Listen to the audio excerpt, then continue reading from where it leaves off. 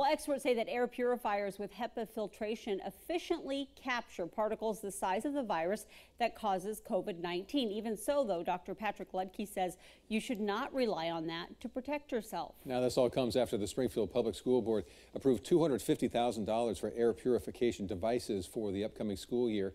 And KZI 9 News reporter Emma Withrow spoke with an expert about air purification. I spoke with Kathleen Owens today, an air quality engineer who has almost 40 years of experience in air filtration. Owens says that since the pandemic began, air filtration system companies like iWave, which is the brand Springfield schools chose, have quickly sprouted up.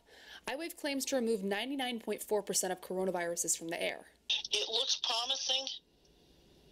It's a whole lot better than not having anything put out there. As of June 16th, the CDC's position is that coronavirus is primarily transmitted by person-to-person contact. So even if iWave's number of 99.4% is accurate, it won't protect you if you come into close contact with someone who's infected. Dr. Patrick Ludke said wearing a mask and practicing social distancing is the most reliable way to protect yourself. He also tells people to beware of cheaper systems that promise everything but can't deliver. Owens said much the same. And even though coronavirus isn't known to linger in the air, other diseases such as measles do.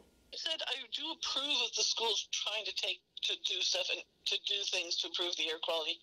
And a lot of the things, if they're actually cleaning the air, it can help with other issues, not just the COVID. So that's a good step forward.